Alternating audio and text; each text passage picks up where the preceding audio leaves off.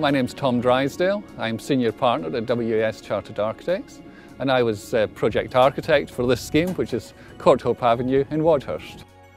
We've known the Greenwood Company for several years as a local specialist joinery firm, and they have been specialising recently in coppiced sweet chestnut and utilising that in buildings, and we were introduced to them as a specialist company for this scheme. The reason sweet chestnut was chosen is because there are thousands of acres of underutilised forest around about the southeast of England which incorporates sweet chestnut, which historically was always coppiced for almost every aspect of their building life, and therefore we were trying to exploit that and bring that back into use. This site was identified many years ago as having the potential for affordable housing.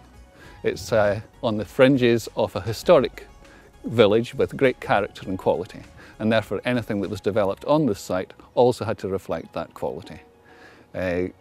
Sustainability is obviously a driving force in all housing these days, and one aspect of that sustainability is the use of local materials and local companies, if at all possible. We don't want to be travelling thousands of miles over the oceans carrying timber from unsustainable sources. This is a fairly exposed site, and we were trying to exploit the site because of its slope and because of its south orientation for passive solar gain.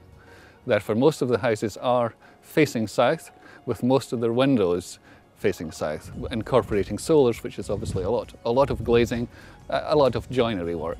So that's going to be exposed to a lot of heat, and as today, a lot of cold, and that does tend to put a lot of stress on joinery components. If someone is intending to use a product similar to this, I think they should speak to the Greenwood Company early so that they can be fully involved in the development of it. It's not a simple off-the-shelf service. It is a bespoke service that requires development and refinement as it goes through. I think we're all aware these days that the environment is an important factor of life, and times are past that we've got to travel over thousands of miles with materials. We've got to try and look again at what we have locally available. It's important too that we can utilise the forests and the people that we've got. The current economic climate is dire for many people, and I think if we can, even in a very small way, reinvigorate the local economy, I think we've got a duty to try and do that.